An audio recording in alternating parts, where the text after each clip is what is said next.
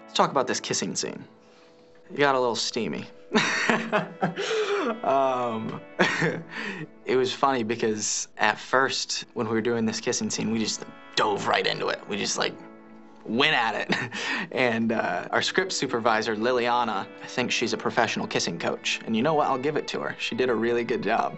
She's like, no, you gotta start really slow. It's gotta take a while for your lips to connect. And then when they finally do, it's gotta be like a volcano. Like it starts slow and then it erupts.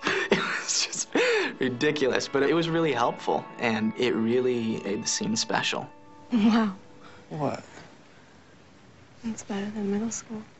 The kissing scene actually went a little further than we were expecting it to go. Like, we thought we were done. John's like, keep going. He's just like yelling from the monitor as he's watching, keep going, just keep going.